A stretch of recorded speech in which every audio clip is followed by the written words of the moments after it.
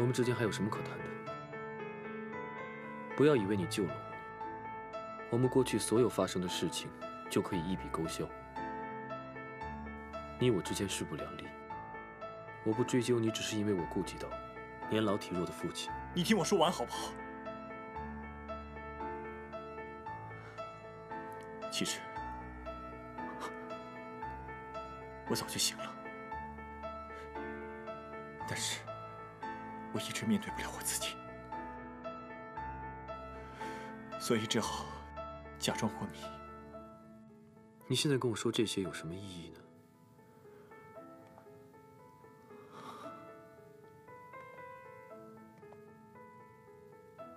梧桐的一番话，最终让我醒悟，让我明白剩下的路该怎么走。我们之前的事情是你误会梧桐了，一切都是我一手安排的。那些照片是我将它用迷药迷倒之后摆拍的。我们之间什么也没有。我被怨恨冲昏了头，所以才会干出这些傻事来。因为我根本没办法接受，他最后还是选择了你，所以我才选择报复。我并没有想到这件事情会闹得这样严重，我更没有想到你会帮梧桐顶这个罪。我不得不承认，你对梧桐的爱比我对她的更深。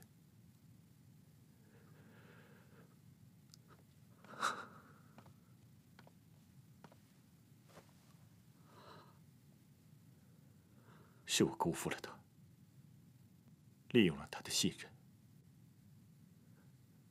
我已经得不到她的原谅了，我唯一能为她做的，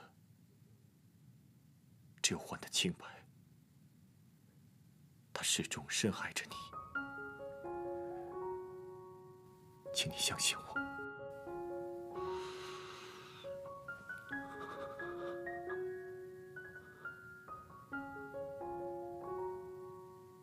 我知道了。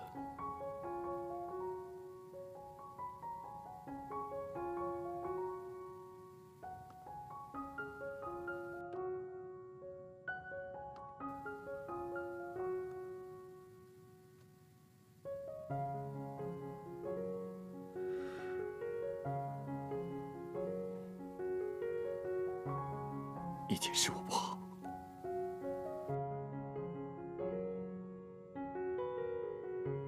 请你原谅我，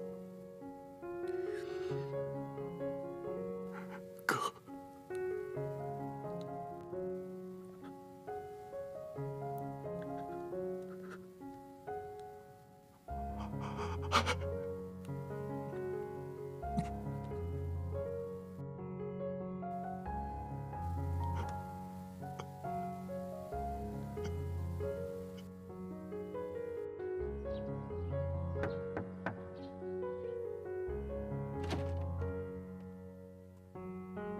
梅玲，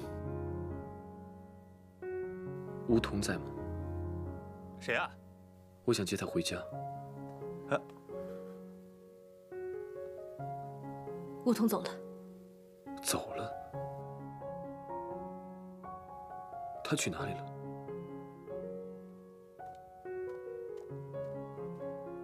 别在门口站着了，请进。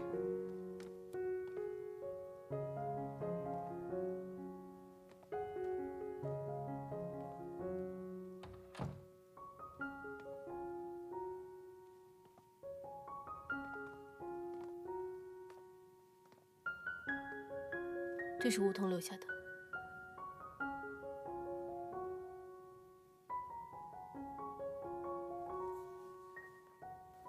梅玲，谢谢这些日子你对我的照顾。现在一切都过去了，我想一个人静一静。我会好好的生活下去，5年。